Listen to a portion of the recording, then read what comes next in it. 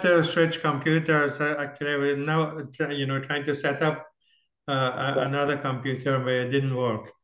So I have to go back to my laptop. Okay. Okay. So, uh, so let me start now. Inshallah. Okay.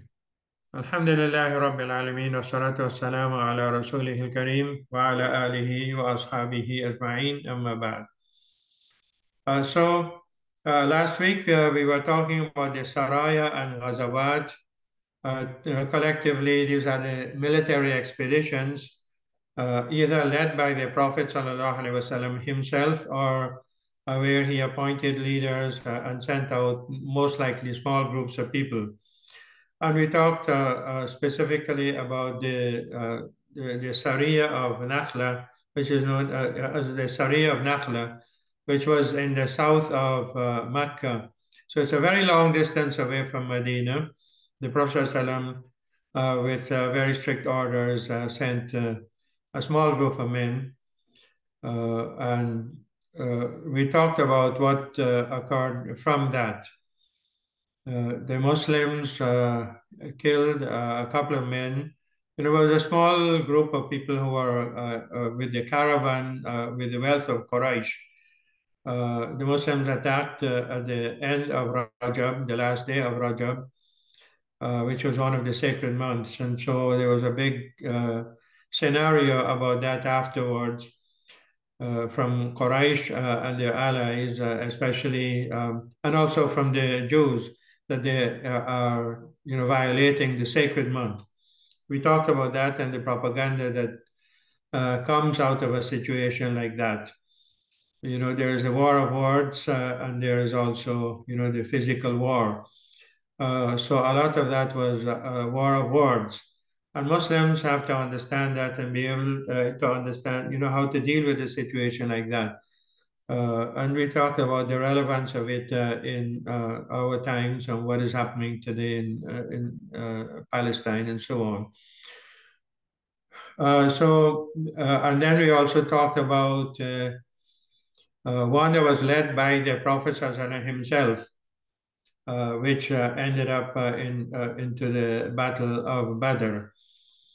There was a caravan of Quraysh that was going to the north, passing close to Medina.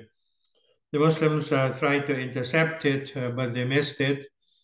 It went ahead, and the Quraysh did their trading in the north, and they were coming back. The Prophet ﷺ was keen to follow its movements, and so when it was coming back, he knew that it was on its way, it was going to pass close to Medina. And the leader of that caravan was Abu Sufyan. He was, of course, a non-Muslim, a mushrik at that time, and leader of Mecca. And so he was coming with a caravan, which was not very strongly protected, with armed men and so on. And the Prophet ﷺ said, okay, to his men, that is the people in Medina, here is the caravan of Quraysh coming, passing nearby. And this is your chance to get something out of it, the wealth from it, and so on. So a number of men went out with the Prophet ﷺ. Both from the Muhajirin as well as the Ansar, and this was one of the few instances. In fact, before this, there was no instance when the Ansar had participated in any of the Saraya. This was the first instance when they joined with the Prophet ﷺ, and this was also a very large group of men, comparatively speaking. All of the others before were very small detachments of men. This one was quite large, 300 and something men, and there are slight differences in the amount in the books of Seerah, 313, 314 or so. And when Abu Sufyan was passing close by Medina with his caravan, he knew that it was subject to attack by the Muslims. And so he was very careful of that, trying to make sure that they are unable to do him harm or do the caravan harm. And he was on the lookout for any news. So the he tried to gather as much information as he could, and when he got information that Muslims were nearby, Muslims had come out of Medina. There were a group of them, perhaps searching for this caravan. He decided to take a different route, and by doing so, he was able to escape from the hands of the Muslims. But before he was able to do that, he had sent a message, or somebody, had gone to Mecca with a message that the caravan was in danger. Come out and defend your caravan. So the people in Mecca came out, Abu Jahl and others. They assembled an army, sort of 1,000 men, approximately, and they started to march towards where the caravan was supposed to be. Eventually, they ended up at Badr, the place that is called Badr. The Muslims, under the leadership of the Prophet ﷺ, had come out of Medina heading for the caravan, and they did not expect war. They were lightly armed. They were not really prepared for a battle as such. But then eventually they heard that the Meccans had come out from Mecca, and they were ready for war, and they were ready for to defend the caravan. So eventually the two armies, or the two groups of people, one was an army of 1,000 people, and the other was the Muslims, 300 or so of them, not fully prepared for a battle. So the Prophet, when they camped and before the battle, the Prophet ﷺ consulted with them. He was not consulting just with the leaders from among them, with the opinion makers and so on, with the important people, not just a few for them, but he consulted with everyone. He discussed with all of them, because now they are confronted with a situation which they did not expect. There is going to be a battle, and are they ready for it? And so Abu Bakr radiallahu anhu spoke, Umar radiallahu anhu spoke, Miqdad he also spoke. A number of people, all from Quraysh, spoke, and they were all in favor of going ahead. We're not going to hold back. We are ready to meet them, no matter what lesser equipment we have and so on. We are ready to do battle with them. And the Prophet ﷺ still wanted to hear from the Ansar, because they had not made a contract with the Prophet ﷺ to defend him outside of Medina. So he kept asking for the opinion of the people, until the Ansar realized that he was asking them for their opinion, and to see whether they were prepared for the battle. And the leaders among them spoke, Sa'd ibn Mu'adh and others. And they said, go wherever you go, we will follow you. You go into the sea, we'll follow you there. And we are prepared, to go with you anywhere that it takes. And we will not say like Banu Israel said to Musa alayhi salam, you and your Lord go and fight, and we'll sit here and wait. But we'll go with you wherever. And they spoke so well, so eloquently, and so well. This really raised the morale of the Muslims, and all of them were now prepared to this battle. In addition to that, Allah subhanahu wa ta'ala sent rain to them overnight and helped them to get a good sleep, and perhaps made the ground firm for them, and so on and so forth. A number of things because of this rain. And whatever else in whatever other way, Allah subhanahu wa ta'ala caused them to be tranquil and to be ready and prepared for the battle next day. They had a good sleep, etc. So they got up in the morning, they were not afraid, and so on. On the other hand, there was the army of Quraysh, 1,000 or so men. How was that known? The Muslims were able to bring into the presence of the Prophet ﷺ, a young boy who perhaps had knowledge of the army of Quraysh. And so he was interrogated, and he did not know the numbers, how strong they were. The Prophet ﷺ asked him, well, how many camels do they slaughter for food?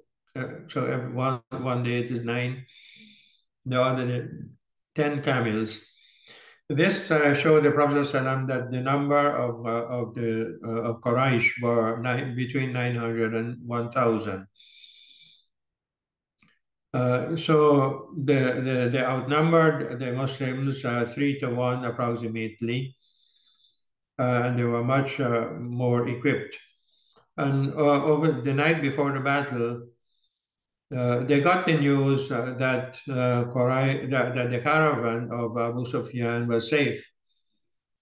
And so some of them started to say, we don't need to continue, we don't need to fight, let's go back to Mecca, everything is okay. Others were saying, no, we will not do that. And especially Abu Jahl, he was saying, we will not do that, we will camp overnight. We will, have these singers who came with them, female dancers and so on. Them, put on an entertainment for us, and so we'll enjoy ourselves during the night. And everybody will hear of us, all of the Arabs will hear of us, and so on, and this will make them more afraid of us. Before that, Quraysh used to enjoy the privileges from the rest of the Arabs. They could travel anywhere, they would not be attacked, they would not be molested, and so on. But Abu Jahl and others like him, they wanted the Arabs to have greater fear of them, and so they said, we'll do it overnight. So the Quraysh were split in their ranks. They were undecided. Some of them did not want to go into battle. Others wanted to go, really, but were not actually prepared for it. The singing and dancing and so on during the night made them ill prepared to go into a battle. And even before that, when they were leaving Mecca to come on this journey, they knew that they were going into a battle. And there were some of them who stayed behind and did not want to go. Abu Lahab was one of them. He sent somebody else who had borrowed money from him and was indebted to him. You go, and I'll free you of your debt. So the kuffar, the army of the kuffar were divided. And so they went into this battle and they were defeated by the Prophet, by the Muslims. Before the battle, the Prophet ﷺ had, there are many details. I don't want to go into all of the details, but there are various ways in which the Prophet ﷺ prepared the Muslims for victory. Prepared their their willpower and so on to go into this battle. He pointed out the spots where the leaders of Quraysh will be killed, Abu Jahl and others, and this is exactly where they were killed in the battle. So that is one of the ways, and I mentioned other ways in which Allah subhanahu wa ta'ala prepared them by sending rain, etc. And then in the battle itself, Allah subhanahu wa ta'ala sent angels. And it is reported that the angels may have killed some of the enemy, some of the kuffar. This is a matter, I think, that is disputed whether whether the angels actually killed them or not. But the angels were there. The Muslims were aware of that, and this is something that boosted their morale tremendously. That to have the angels there. Of course, one angel is sufficient to deal with all of the enemy. but there were quite a number of them who were there in the battle. Perhaps they were just encouraging the Muslims on, perhaps fighting in the battle itself. But the outcome of the battle was that the Muslims were victorious. A number of the enemy were killed, about 70 or so. Another 70 were captured, and around 14 or so of the Muslims were killed. The Prophet ﷺ remained with his men in the area after Quraysh had left. The rest of Quraysh had left. They had retreated, and the reason for that was perhaps to make sure none of them would be coming back to try to attack the Muslims by surprise and so on. To make sure that everything is cleaned up in the battlefield, that the dead are buried, etc. There is no indication that Salah was done, Salat al-Janazah was done for the Muslims. And this is perhaps the Shuhada, those who die in battle, they are Shuhada, and Salat al-Janazah is not done for them. So this is a fiqhi matter. Now, before I continue, I want to raise some questions with you. Hopefully, inshallah, you'll be able to give me the answers, and I want you to participate, as much as possible in the discussions. I don't want to, be talking all by myself, right? I want you to participate. If you want to speak, then do that. If you want to, type and send a message in the chat, you can do that. So the question is, going back to an earlier discussion that we had, and this is a matter that we need to have very clearly in our heads. That is the purpose of fighting. We had said that it took place in various stages. The permission, first of all, there was no permission at all to fight. Then later on, permission was given to fight, but there was only permission and not mandatory. And later on, it was made mandatory based on the circumstances. Muslims and all Muslims had to participate. That is all of the men. There are also women who came into various battles, Muslim women, but they were helpers in the background, maybe tending the wounded, cooking food for them, feeding them, and so on, right? Doing that kind of chore that is needed in a battle. And we'll say that in the Battle of Uhud and other, there are some of them who actually came forward and picked up arms and started to fight. The Saiba is one of those in the Battle of Uhud. So what is the purpose of fighting in Islam? Any answers to that? You can speak or you can type.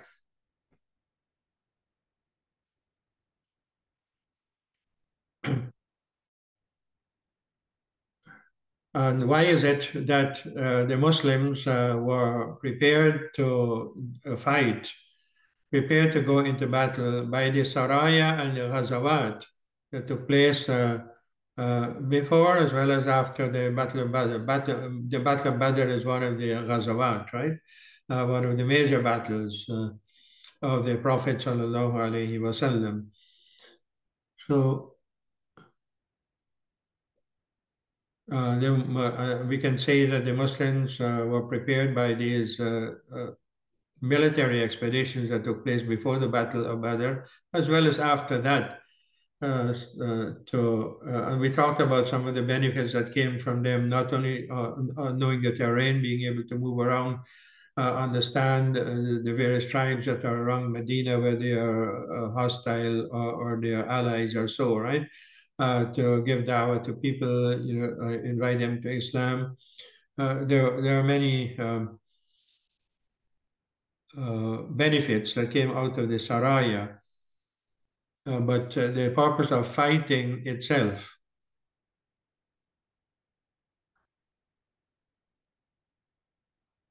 Okay, I see one answer here to safekeep the Muslims and also to be able to continue to practice Islam and establish a nation, so to speak.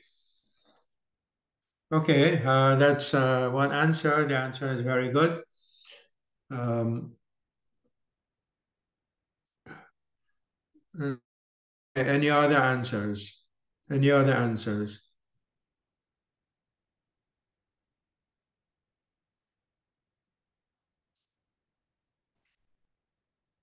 So, I can't hear if anyone is speaking. I don't know if anyone is speaking.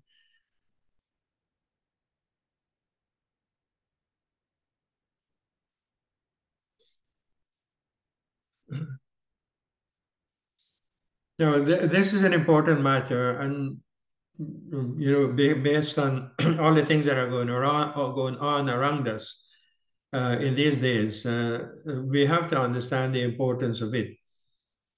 Uh, the Muslims need to be able to fight. They need to be able to go into battle. Allah subhanahu wa ta'ala in Surah Al-Anfal, which was revealed after the Battle of Badr, says, وَأَعِدُّوا لَهُم مَّا اسْتَطَعْتُم مِّن قُوَّةٍ وَمِن رِّبَاطِ الْخَيْلِ تُرْهِبُونَ بِهِ عَدُوَّ اللَّهِ وَعَدُوَّكُمْ. Prepare whatever might you can for the enemy. Ribat al-Khayl, all the training with the horses and so on, horse riding, etc. Prepare all of that, and the weapons, you try to get the best weapons and so on. Practice using them so that you are prepared for battle. Allah subhanahu wa ta'ala gave that command because it is expected that the kuffar will not leave the Muslims alone, as happened in this case in the Seerah. The kuffar of Quraysh did not leave the Muslims alone. Okay, you have escaped out of Mecca, go your own way and be at peace and so on. That was not their position. They can continue to send threatening messages to Muslims in Medina. We're going to destroy you and so on and so forth, right? They're the ones who had opened hostility against the Muslims, and that hostility was continuing. And they did not allow Muslims to come into Mecca to do Hajj and Umrah and so on. So they debarred them from practices that should have been open to everyone in the Arabian Peninsula. Nobody should be debarred from coming into Mecca. Nobody should be arrested in Mecca and so on. But they had broken all of the laws where the Muslims are concerned, and the hostility was open. And this is something that is expected to continue. The non-Muslim, the mushrikeen, the idolaters, the kuffar in general, they will continue throughout all times to show hostility to Muslims. And Muslims must be prepared to deal with them. Unfortunately, we have a different situation today. Muslims are not prepared. In fact, there is no homeland for the Muslims now, right? There's no homeland. All of the Muslim or the majority of Muslim rulers, have sold out the cause of the Muslims. And although they have armies, these armies are not prepared to do battle with the disbelievers. The aim of it is not to spread the word of Allah subhanahu wa ta'ala, and that is the aim we can see in the Seerah and in the Quran itself. Whenever Allah subhanahu wa ta'ala talks about fighting and about jihad and so on, jihad fi sabilillah, it is always jihad fi sabilillah. There's hardly any place where the word jihad is used without fi sabilillah also being used along with it. And this is for that matter to be very, very clear in our minds that our jihad and any fighting should be fi sabilillah, for the cause of Allah subhanahu wa ta'ala and not for any other cause. It is not for the country. There is no nationalism in Islam like that, right? The nationalism of Islam is is Islam itself, right? We are fighting for the cause of Islam, for the propagation of Islam, for the prevention of attacks on Muslims, for the safety of Muslims and Islamic societies, and so on. But in addition to that, wherever there is corruption in the land, wherever people are being oppressed and so on, and Muslims are called to do their duty, fighting can occur. So if we go into a place in order to liberate that place, has happened in Islamic history. Many times they were called on to liberate a place or a people because they are being oppressed by the rulers. Many of those who were under Byzantine rulers, although they were Christians, just like the Byzantines, just like the rulers themselves, they were oppressed heavily, taxed heavily, and so on by the rulers. There's a lot of oppression that was going on. And so the Muslim, and the same with the Persian Empire, the Muslims went into those places to liberate the people. Wherever the dawah is not allowed to spread or to penetrate, jihad also has to be done in order to open the way for the dawah to reach the people. In many cases, the rulers are the ones who are blocking the dawah from reaching the ears of the people. And so things have to be changed in order for the dawah to reach. Uh, uh, Today, maybe almost everybody in the world has heard of Islam. The dawah has reached people to a greater or lesser extent, but still there's a lot of clarifications that need to be done, especially because the media is not in the hands of the Muslims and a lot of anti-Islamic propaganda is there. A lot of Islamophobia is being spread all around and so on. And these situations that are occurring in the world today, whether it's in Palestine or other places, they are being used by the media to attack Islam, to drown out the voices of Muslims. Alhamdulillah, however, there's a lot of voices that are raised for the Islamic cause, for the Palestinian cause, for the Muslim cause, and so on. A lot of voices are out there trying to rectify the news that people are receiving, try to correct correct the news, give a proper perspective of them and so on. But it's a very, very difficult task. Alhamdulillah, also that there are many non-Muslims who are on the side of the oppressed. They are on the side of the Palestinians, and they are defending their rights and so on. And they are calling for, cessation of the bombardment of the Palestinians, etc. And they're calling, for the cessation of hostilities against them, as well as calling for, uh, uh, you know, uh, um, yeah, proper assessments to be done to find out who is really the guilty party in this scenario.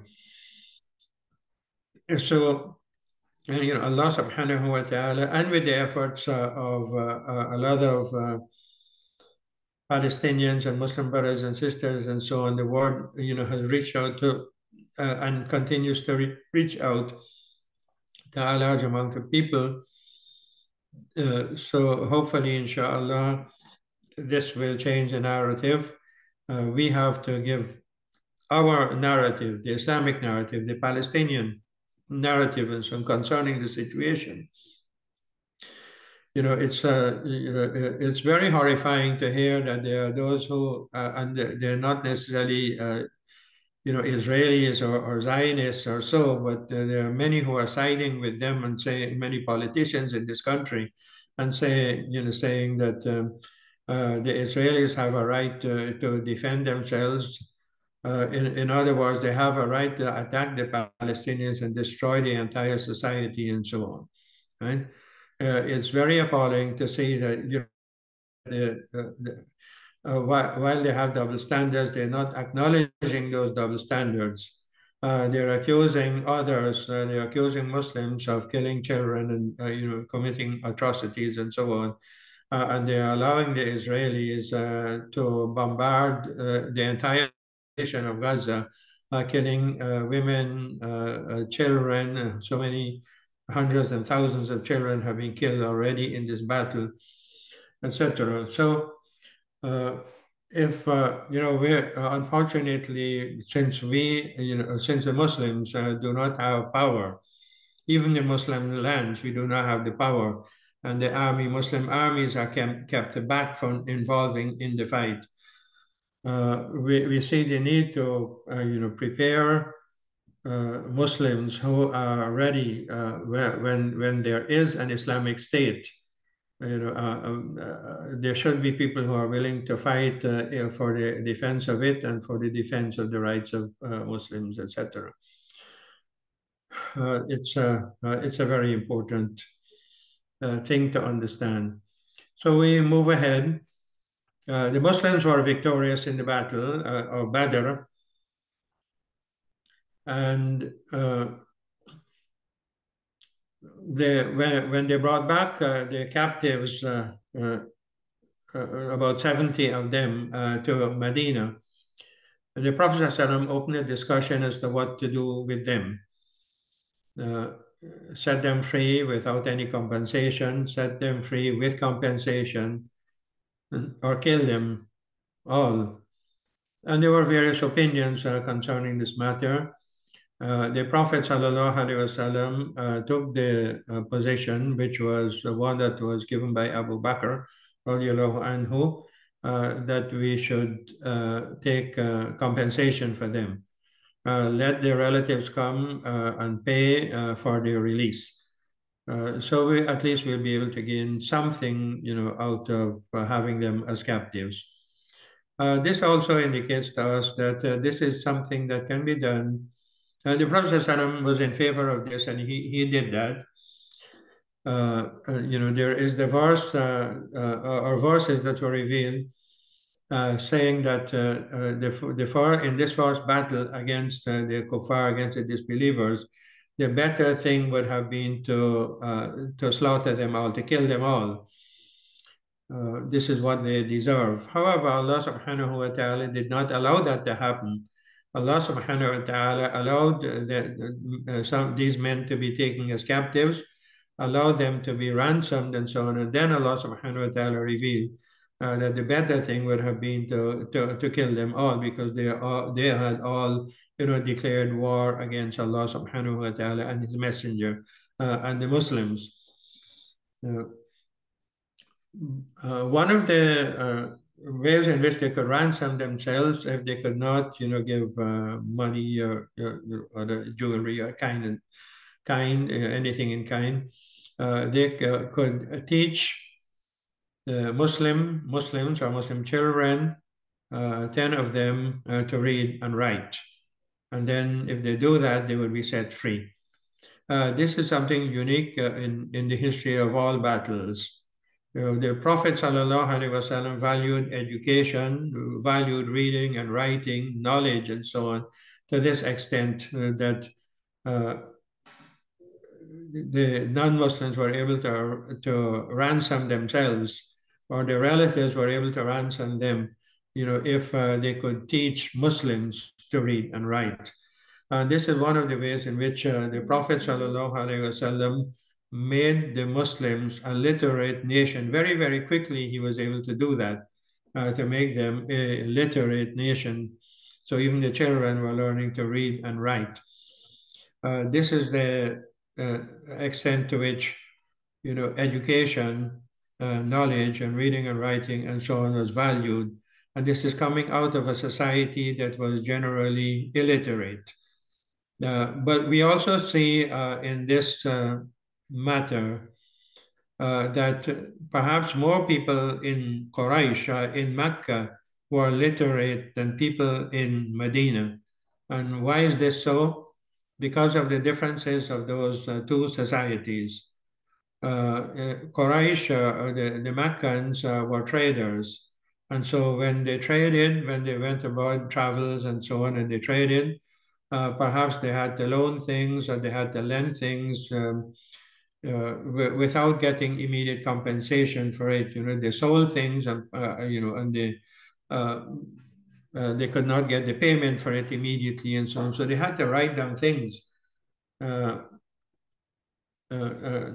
so a number of them had developed, the ability to read and write because of that situation. Whereas in Medina, the Muslim or the people there, the Ansar, were mainly farmers. And so as farmers, they did not need to read and write so much, right? They did a lot of manual labor in the farms, uh, not needing to read and write. So less of them were able to read and write. This is one thing that we noticed from that came out of this battle here, that there were people who were captured by the Muslims from Mecca. They were able to read and write, and so they were able to free themselves by teaching, reading, and writing.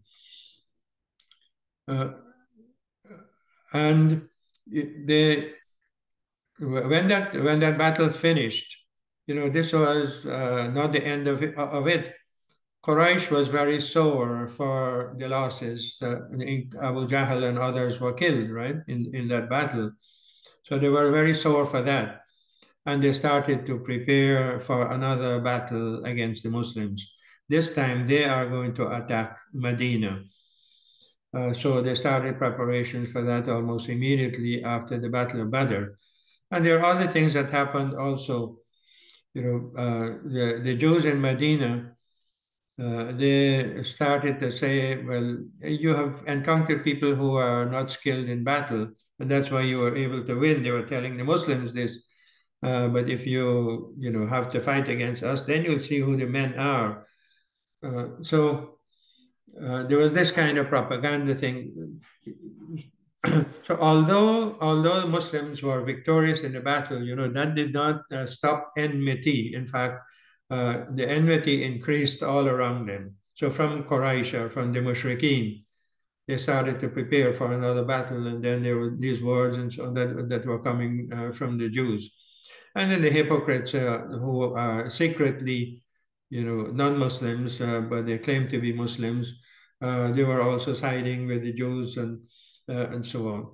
So uh, the difficulties that the Muslims are, that the Islamic society, the young Islamic society that is developing in Medina would have to face and so on was not ended, was not finished with one battle.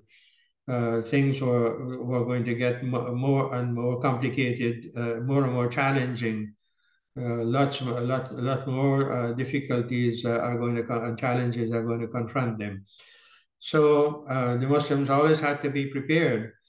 The Prophet ﷺ, of course, continued that kind of military training and so on, organized them. And there, while perhaps throughout the entire Seerah period, that is during the life of the Prophet ﷺ, all Muslim men could be or should be expected to participate in the battle. And perhaps, this is because of the background that they came from with the various tribes, and they already had some idea, some experience perhaps in fighting and so on. So to be fully prepared for battles and so on did not take too much out of them. They could go ahead and prepare themselves for that. And so every Muslim was expected to respond to the call. But later on, as the Islamic State or states developed, Islamic empire and so on developed, everybody was not called on to fight. All the citizens of an Islamic state were not called on to fight. They had to be, a standing army, people who are trained for that purpose, for the defense of the Islamic society, the Islamic State. And so, what developed in the Islamic State was what other states, other non-Muslim states had around them. But remember that the amount of Muslims were still small in Medina in the time of the Prophet ﷺ compared to huge empires that surround them, the Persians and the Byzantines and so on. So the question that I asked, and so what is the next thing? You have read the books, hopefully, inshallah, especially this small book of Sabai on the Seerah of the Prophet sallallahu alaihi wasallam. Maybe you have read other sources also. So what continued to happen in Medina? I'm asking you, think of what other things happened after the Battle of Badr and after the ransom of the captives, etc.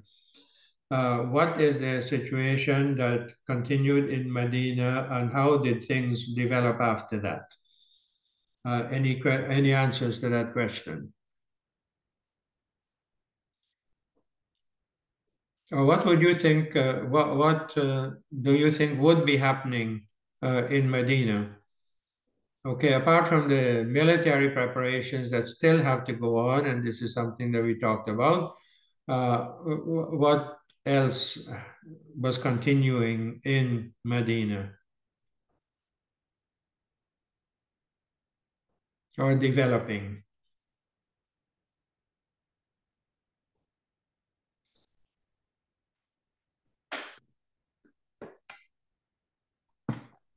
Do you mean like the dawah itself? Okay, that's very good. Yes, that's one of them. The da'wah. Uh, uh, anything else? If you want to elaborate, you can. If not, that is sufficient, and you can mention any other thing that you see. How the Prophet ﷺ, of course, this is the Battle of Badr was in the second year of the Hijrah in Ramadan, in the month of Ramadan, by the way, right? And that is the month in which fasting became compulsory in Ramadan, the first Ramadan in which fasting became compulsory. So this was still in the early stages in Medina, and the Prophet ﷺ was still, developing the society or developing the Islamic State. So what other things had to develop or were developing in the society?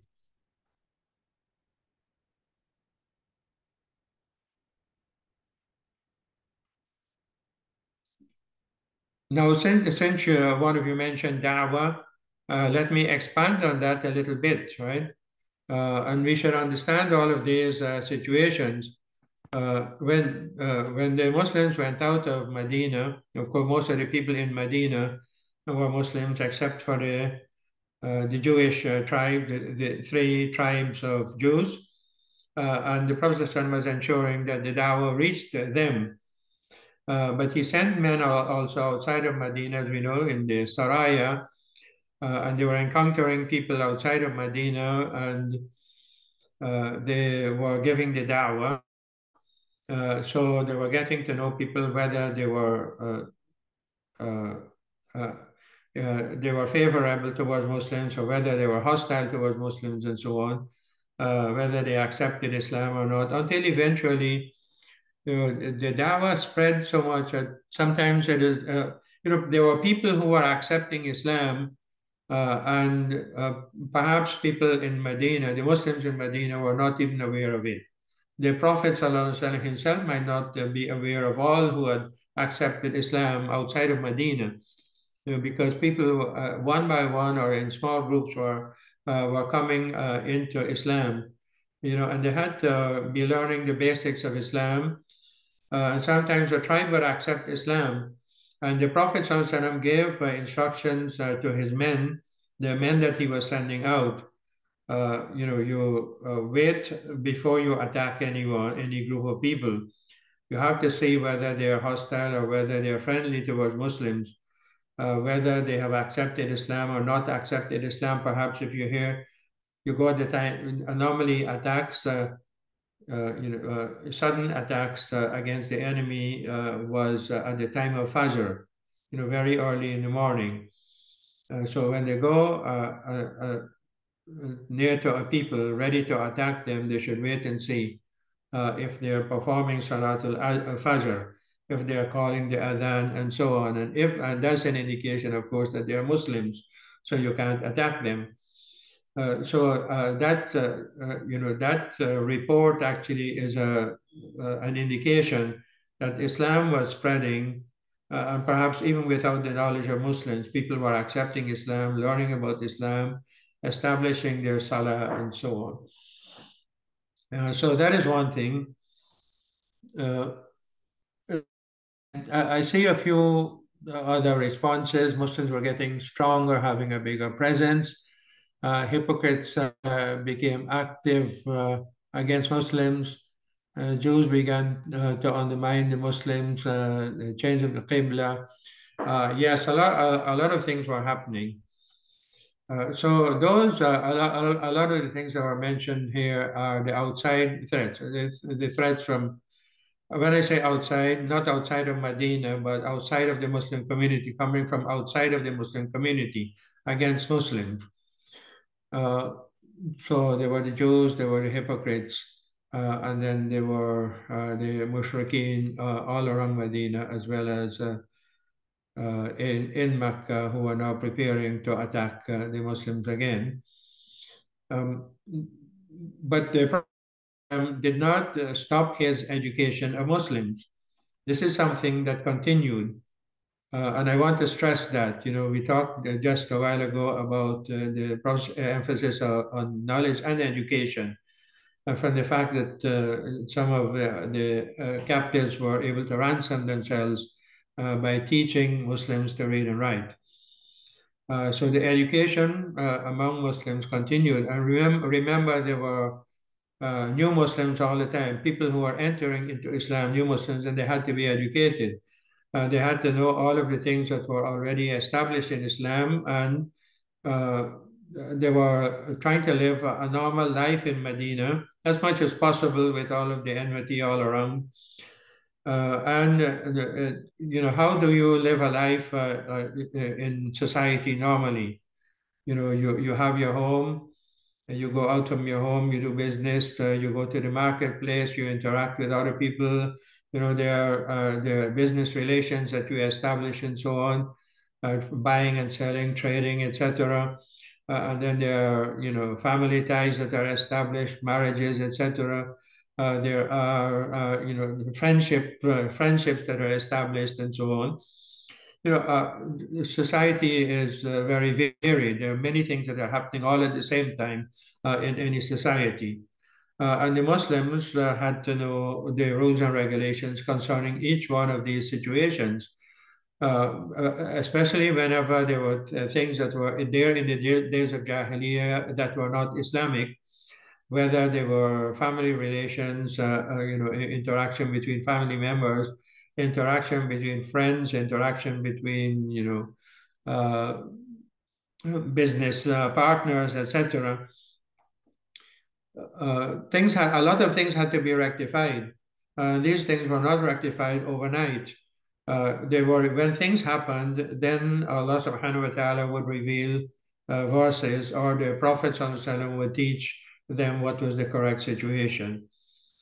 And so the Islamic life was becoming more and more complete. The laws were being revealed concerning all aspects of life.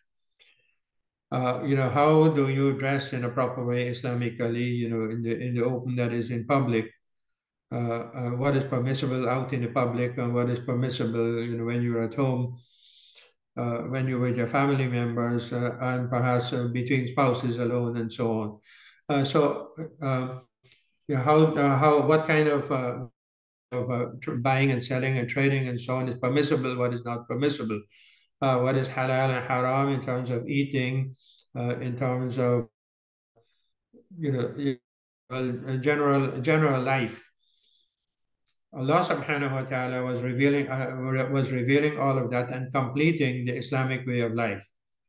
Now you will have recognized that from an earlier discussion, in fact from I think one of the first discussions, a lot of things were revealed in Mecca. Many things that the Muslims could practice as individuals and develop themselves morally and spiritually and so on. However,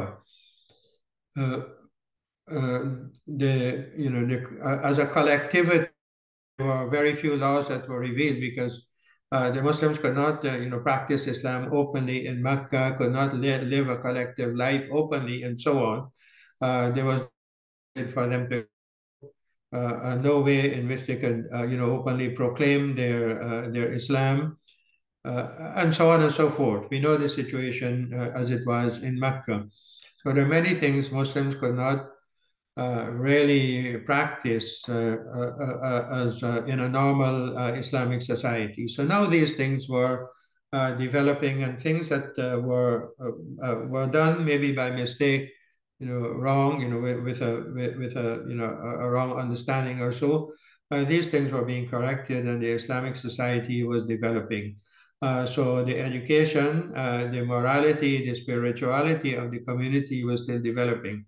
I want you to understand this point because this is of course extremely important.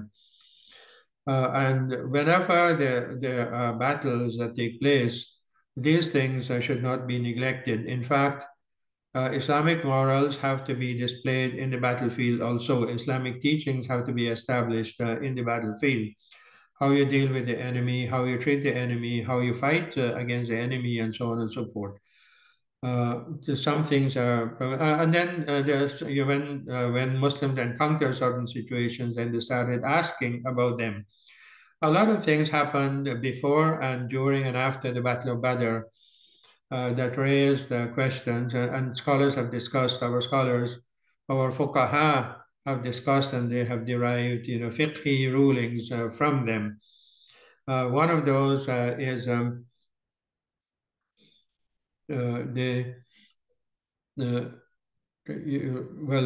normally we are not supposed to lie.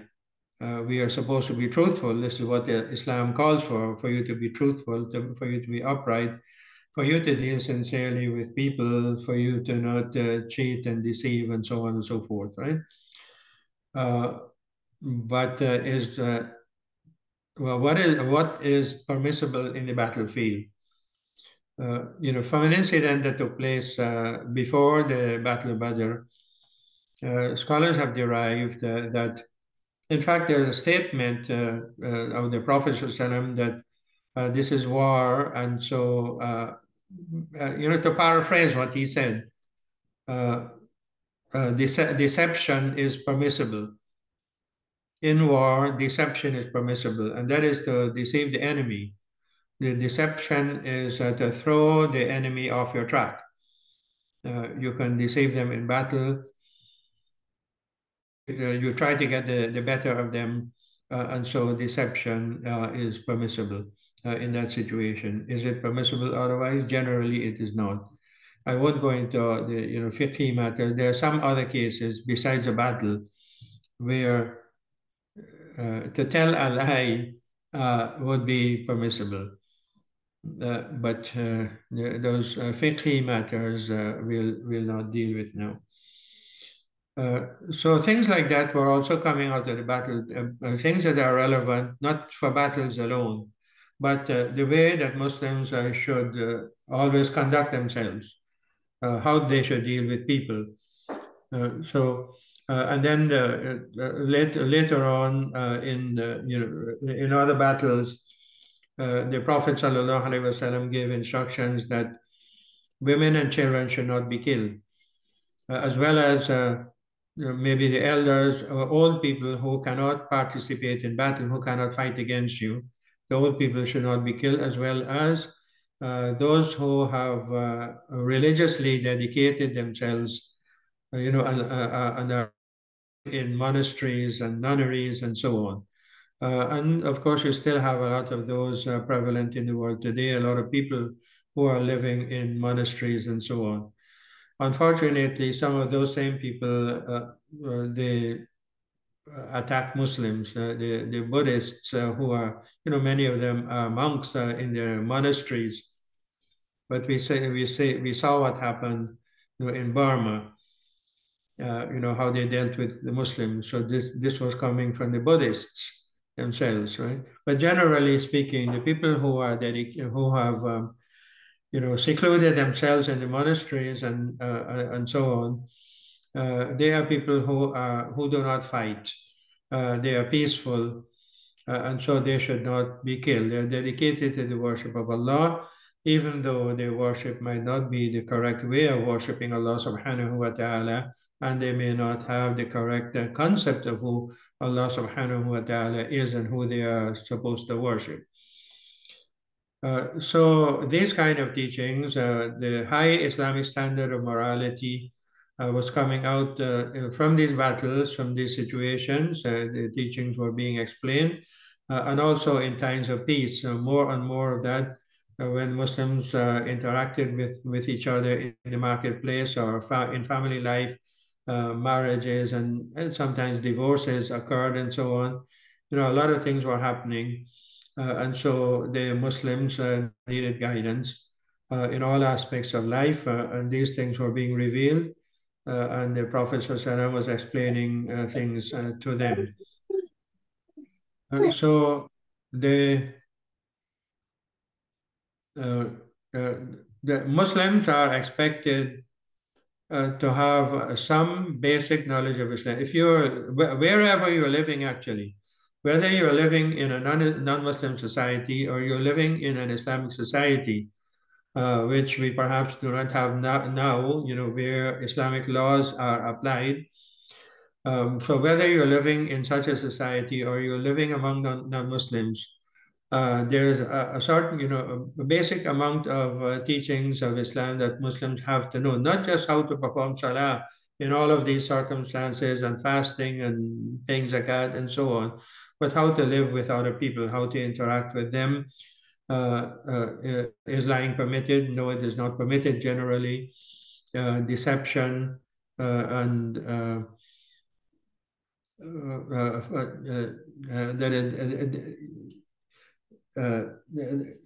cheating, deception and cheating and things like that are not permissible. Even if you're living in a non-Muslim society where alcohol is prevalent, you should, later on, alcohol was banned. There's a gradual step-by-step banning of alcohol, and that holds good for us today, no matter who is consuming alcohol all around us. And other things in our economic, how we earn our livelihood, etc. These things were developing. So, I want you to remember. And I'll end with this point where, we're a little past our time. Although we started a bit late because of the sound problem, but the interest is something that developed, and the banning of interest, and so the things that are banned in Islam, the things that are made haram in Islam, are of course haram for us wheresoever we happen to be. We are not forced to take interest. Perhaps there might be some situations where we are forced to deal with interest, perhaps give interest, but we are not forced to take interest. So at least a part of an aspect of it we can avoid completely. And then there are other Islamic, how we earn our livelihood cannot be by cheating and so by deception, right? We cannot and we cannot indulge in any other thing that is haram, whether it is adultery or fornication and so on. So, and a lot of these teachings had come in Mecca, but in Medina now they are being practically implemented. We have a society where all of these things can be implemented in the best way possible. And so no Islamic teaching should be violated in an Islamic state. And as soon as something happened in the state or the society that the Prophet ﷺ was developing, corrections came, a revelation came to correct the situation and tell the Muslims what is right for them to do. But now that we have all of those teachings, we still have to abide by most of them. There's hardly any of them that cannot be applied in our situation.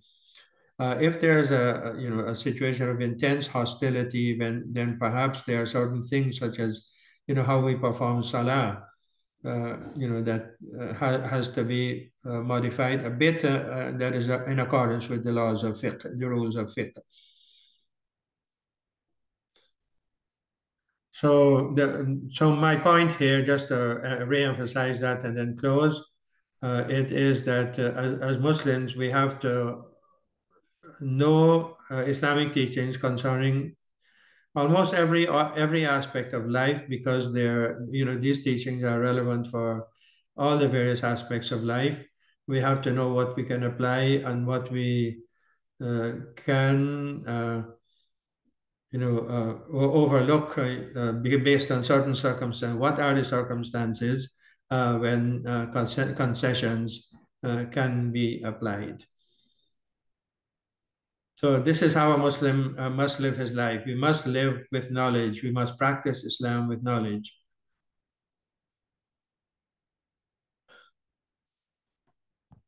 Okay, I think we have come to an end to our session today.